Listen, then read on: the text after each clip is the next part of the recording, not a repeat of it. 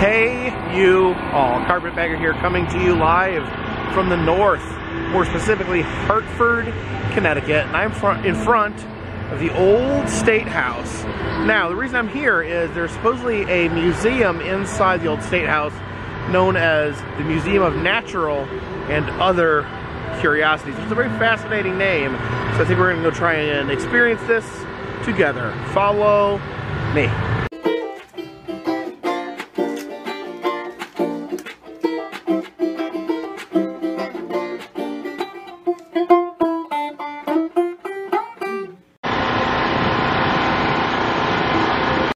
And look at this, good way to get started. We have a Lego recreation of this very building.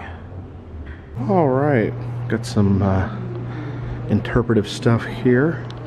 This is a dog. It says pet me.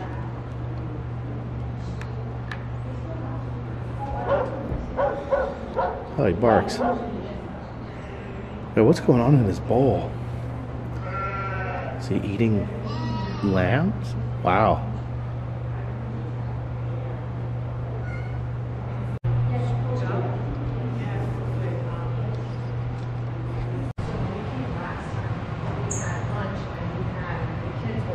There's an old-timey typewriter and some old-timey cigarette butts. I do believe that making any exhibit rotate definitely increases the interest. I believe this is like an old door-to-door salesman who would sell cleaning items.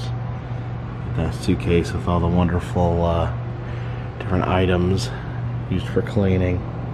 Now here's a pretty impressive little artifact. We got Mark Twain's actual bicycle. Can you just imagine Mark Twain in his white suit and his cigar riding around on that?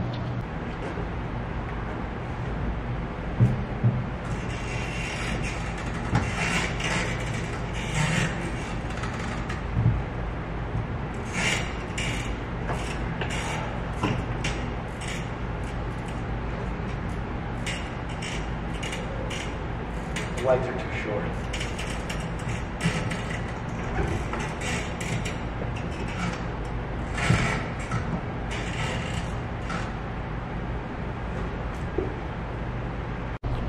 Here we have some guns. And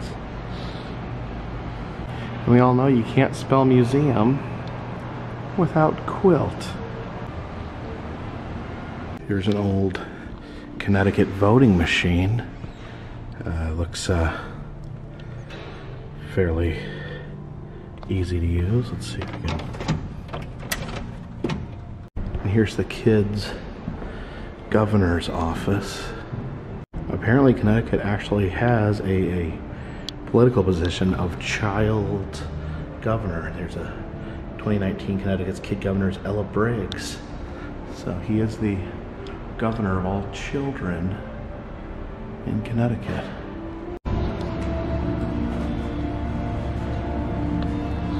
There's the old Statue of Justice that used to be on top of this actual building. And here's where the Connecticut House of Representatives used to meet. Huh. And this is the old Senate chamber. You can see that massive painting of George Washington. But this is what we were looking for. So apparently this Museum of Curiosities was originally in the attic of the building, and this current iteration is a recreation of that museum that used to be in the attic. All right, check this out. And I guess my first question is, why is the alligator hanging upside down? Here we have our little two-headed calf. Got a good look at him. Oddly enough, this isn't the only two-headed calf I've seen in a state capitol. The Georgia state capitol in Atlanta also has a two-headed calf. Got this beautiful collection of birds. Let's see a toucan right there. And that is a crazy looking bird. At first I thought this was a taxidermied zebra rear, but I think it's a mask. Here's a narwhal tusk. The unicorn of the sea, they call them. And there is a mummy's hand. What you need if you want to guarantee that your state house be cursed. We got these two little piggies in a jar. Actually, that's one piggy with two heads. Do love this wall of taxidermied heads.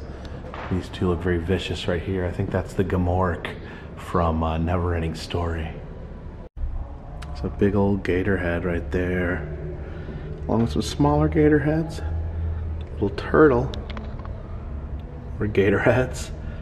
Some vicious, flesh-eating piranhas. Okay, that's just straight up adorable. This is an interesting cobra mount. See how he's like all entangled with himself. I'm gonna go out on a limb and say that there's a missing piece to this taxidermy mount.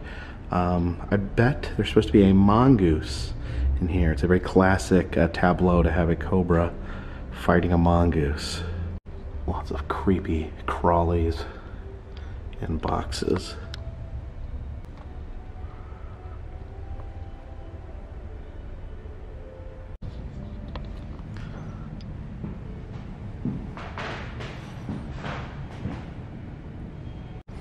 Could see some important old men up there, right over the mountain lion.